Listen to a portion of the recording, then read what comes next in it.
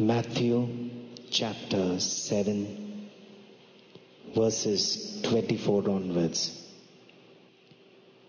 Everyone then who hears these words of mine and acts on them will be like a wise man who built his house on rock. The rain fell, the floods came, and the winds blew and beat on that house.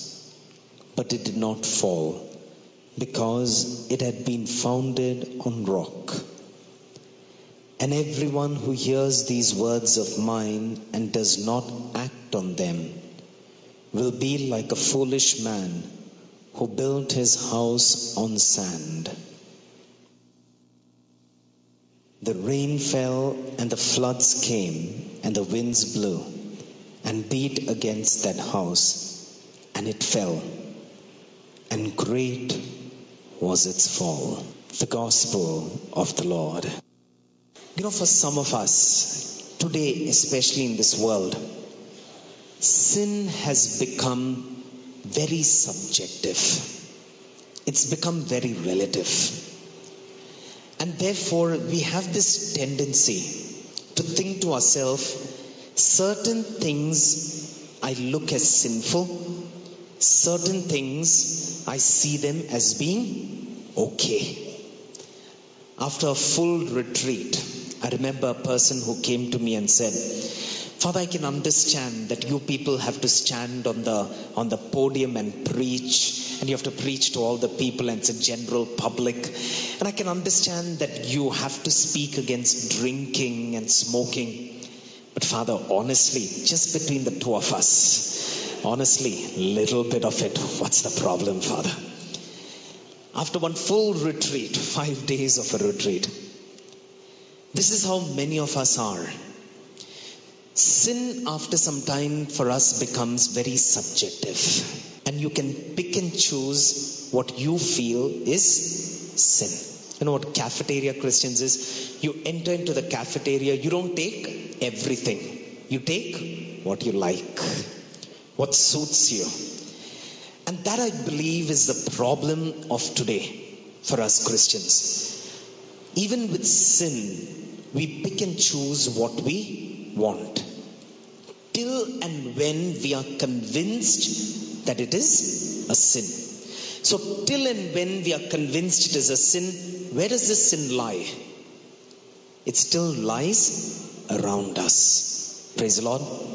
Hallelujah. And this is why sin keeps afflicting us time and again. Even though we are aware of what sin is, even though we know which parts of our life are being afflicted by sin, yet keeping sin around us is the reason why sin keeps afflicting us. This is very beautifully brought out by St. Paul. Romans chapter 7 verse 14. This is St. Paul's conflict when St. Paul says, "For we know that the law is spiritual, but I am of the flesh, sold into slavery under sin.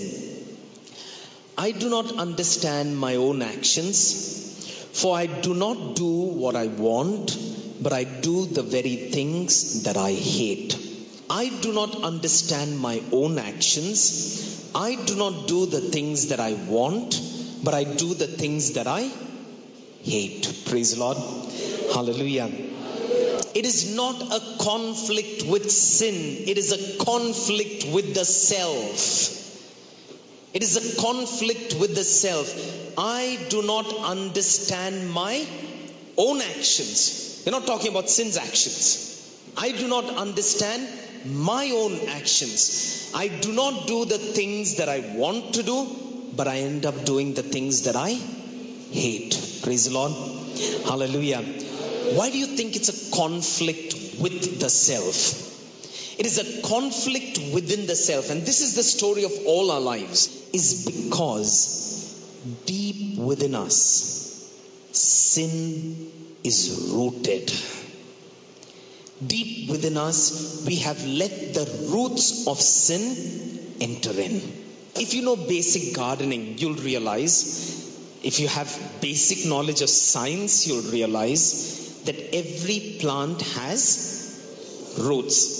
Where does the nourishment come from? It's pulled in from the soil through the roots. Now, is it enough for you to just take water and put it on the leaves? No, it doesn't make a difference. You know, water on the leaves, what it does? It washes the plant. Praise the Lord. But that seeps inside into the soil, and the nourishment is got from the soil through the roots. Praise the Lord. So let's imagine the plant, the roots, and the nourishment that the roots are busy sucking in. The nourishment that the roots are busy sucking in. Now, what nourishment is available, or what nourishment is there around, is what this root is going to suck in. That is how it is with our lives. The roots, where we plant them, that is from where it is going to get its nourishment. And that nourishment is going to manifest itself in our lives. So if sin is time and again manifesting itself in our life, where is the nourishment coming from? The soil of evil. The soil of evil. If today you look into yourself and you think to yourself, why is it I've been attending retreats? Why is it again sin is afflicting me? Because the roots happen to be faulty. Praise the Lord. I remember we've been going to Australia for many years for retreats. There's a man who has been attending these retreats for more than 9 years now. And this time he came and told me, Father, I can't understand. I've been attending these retreats in all sincerity. It's not that I'm not sincere during the retreats. I'm very sincere. I come inside, I don't talk to anyone. All throughout the retreat, I'm focused. I listen to the talks. I make decisions. I go back, and in barely 3 to 4 weeks, I'm back to the very same experience. I'm back to square one. Nothing changes in my life. I'm back to square one. As we prayed over, I prayed over him. We sat for some time in prayer. As we were praying, the Lord revealed very clearly, this man is going back into situations where there is a lot of sin. He's going back into situations where there is a lot of sin. He has his own friend circle. And come what may, he will not give up on them. Now the friend circle is fine, but they always have their bouts of drinking. And he will go during those moments at the bouts of drinking. And he says, initially it's fine. Initially I'm able to say no because I've attended a retreat. After 1 week of the retreat, the effects of the retreat start wearing out.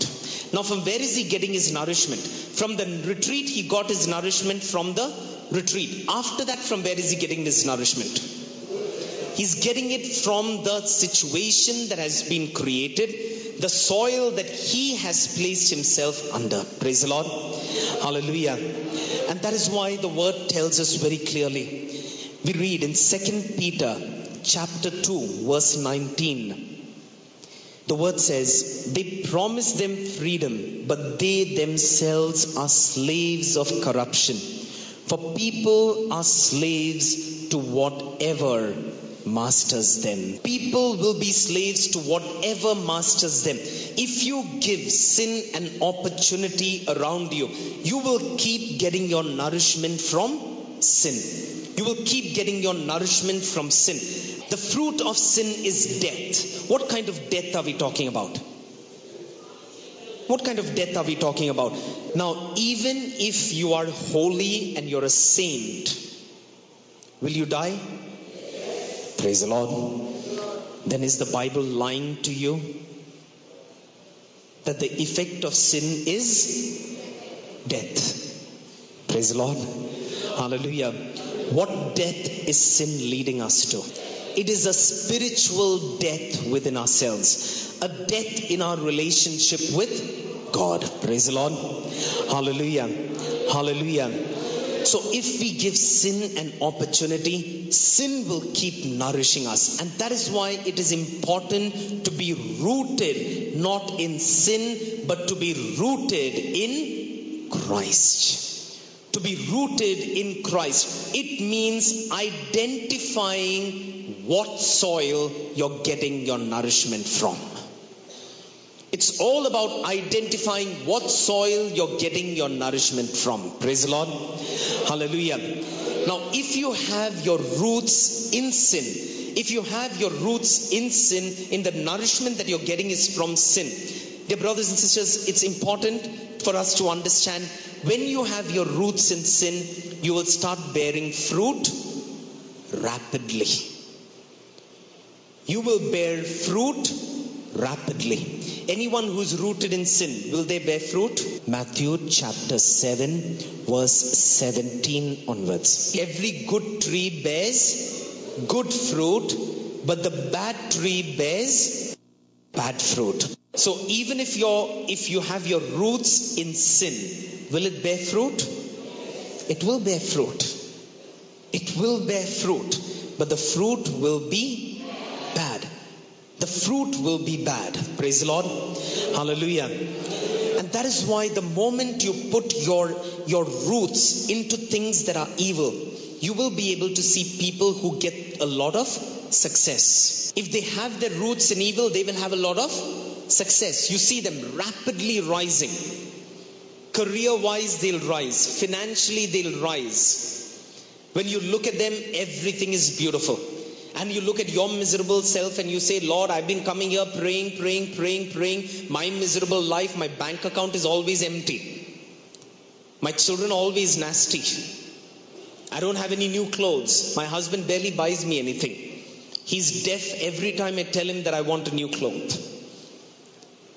And you look at someone else's life, they are leading a life of insincerity, they are leading a life of adultery, they are leading a life of sin, but you can see them rise. Rise where? I want you to understand this difference, because this is how we people after a retreat go back and try and evaluate what is happening in our lives to the life of someone else. So these people are a success. They are rising where? In this world.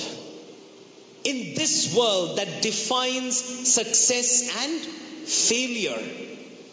In this world that defines success and failure. This world could define Mother Teresa's life as a failure because she lived in poverty.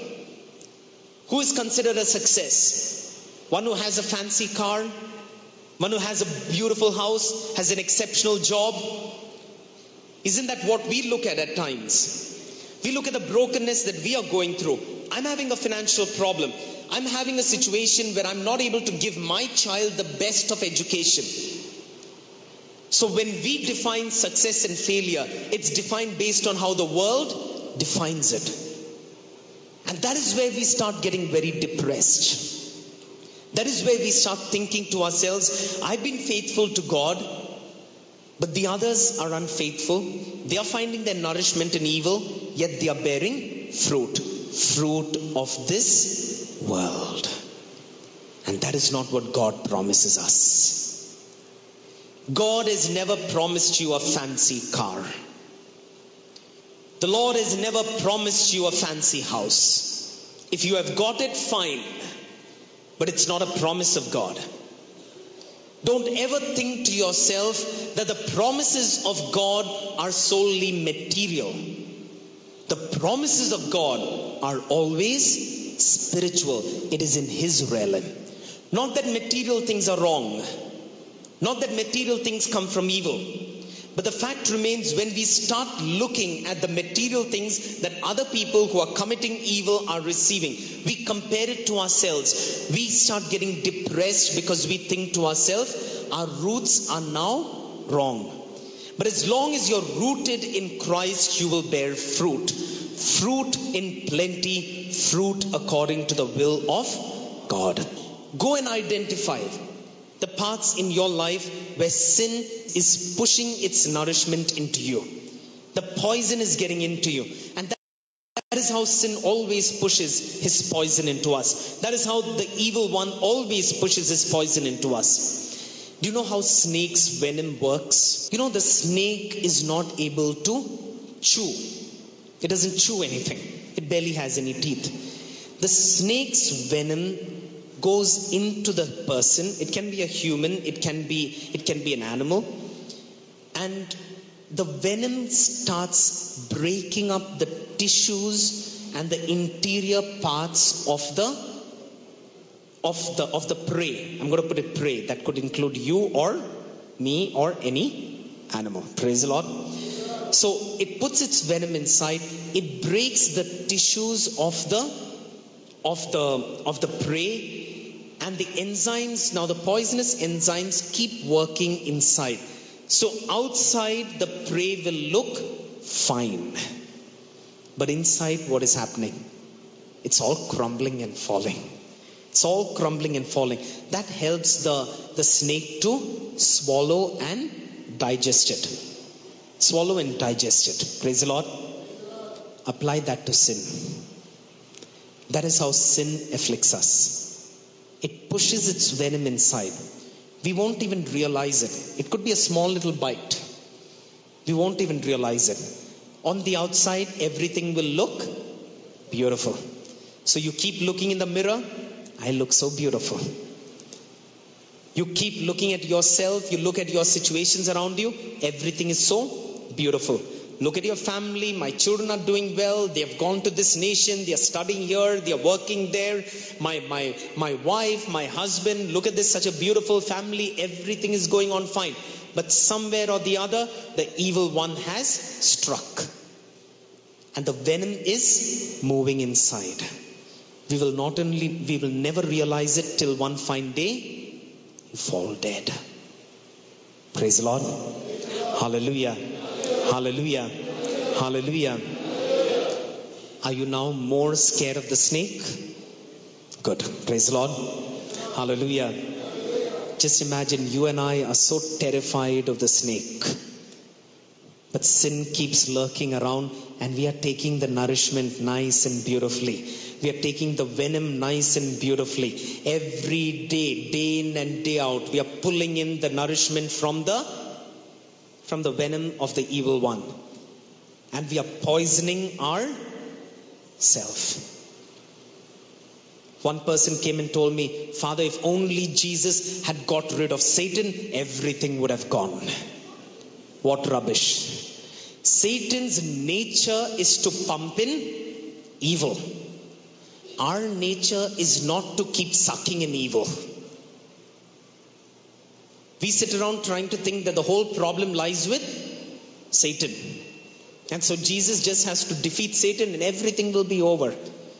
If Jesus defeats Satan, we will create another Satan. Because we are so used to sucking in evil. Start finding out where your roots are going and taking nourishment. Pull yourself out of it and start getting rooted in Christ. When you get rooted in Christ, you will lose out on comforts, pleasures of the body. You will lose out on comforts and pleasures of the body, but you will be able to restore your soul. Colossians chapter 2 verse 6. As you therefore have received Christ Jesus the Lord, continue to live your lives in Him. Continue to live your lives in Him, rooted and built up in Him and established in the faith. Praise the Lord. Continue to live your life in Him. You know, in the Bible, in the Old Testament, there was one man who was always said to have a heart like that of God's. Who was that? David. David was a man whose heart was faithful to God. David had a son. Who was that? Solomon. Solomon was very famous for what? Not for his wives, but for his wisdom. Praise the Lord. When God asked him, if you want wealth or you want wisdom, what did he ask for? He asked for wisdom. Now Solomon was a man filled with wisdom. But later Solomon would go into sin. Solomon would go into sin. Why did Solomon go into sin? Why did Solomon go into sin? He started marrying a lot of wives. That's why I always think to myself, I really wonder what kind of wisdom he had. Because if you have any kind of wisdom, you will definitely keep only to one. If less, all the better. Praise the Lord. But Solomon anyway got married to many, as a result of which he started worshipping many gods. He started worshipping many gods. Now God had made a promise to David and to Solomon. We read about this promise, 1 Kings chapter 9 verse 1 onwards. When Solomon had finished building the house of the Lord and the king's house and all that Solomon desired to build, the Lord appeared to Solomon a second time, as he had appeared to him at Gibeon. The Lord said to him, I've heard your prayer and your plea which you have made before me. I've consecrated this house that you have built and put my name there forever. My eyes and my heart will be there for all time. As for you, if you will walk before me as David your father walked, with integrity of heart and uprightness, doing according to all that I have commanded you, and keeping my statutes and my ordinances, then I will establish your royal throne over Israel forever. Praise the Lord. Hallelujah. So God told Solomon, warned him and said, if you keep my commandments, if you are rooted in me, if you are rooted in me, I shall protect you all the days of your life. What did Solomon do? He went and rooted himself in sin. Now you should remember, Solomon was a man of God. He was a man with wisdom. And yet, the evil one was able to penetrate. Dear brothers and sisters, look into our lives. When we get careless about it, how many times is the evil one penetrating and pushing his venom into us? How much more careful are you and I called to be? Are we today sucking in sin from the evil one because of our carelessness? Are we sucking in sin from the evil one because we are so overconfident? Or are we sucking in sin from the evil one, trying to justify what we've been doing and trying to act self-righteous? As long as we keep thinking to ourselves that we are righteous and that self-righteousness is there in us, Satan can keep penetrating. He can keep penetrating. If I sit in my prayers and I sleep, it's called self-righteousness. Not that I'm tired, but that I'm letting my guard down. And that is exactly what Solomon did. He let his guard down. He let his guard down, and as the word says, Satan prowls around like a roaring lion waiting to devour. The moment we've let our guard down, he'll pounce. And from then, without even realizing it, we will keep taking nourishment from him. And we'll not realize it because we are in this big bubble of our self-righteousness. It's time for us to wake up. Wake up and open your eyes from your inner depths of your heart and see from where you've been taking your nourishment. Be honest with yourself and realize the time of change has come. Have a desire in your heart. Lord, at some point or the other, I've let my guard down. I've been careless. I've been taking nourishment from the evil one. And that is the kind of fruits that I've been producing. Lord, give me the humility to look into myself, to thirst for a change, to thirst for a transformation. In the name of the Father, and of the Son, and of the Holy Spirit.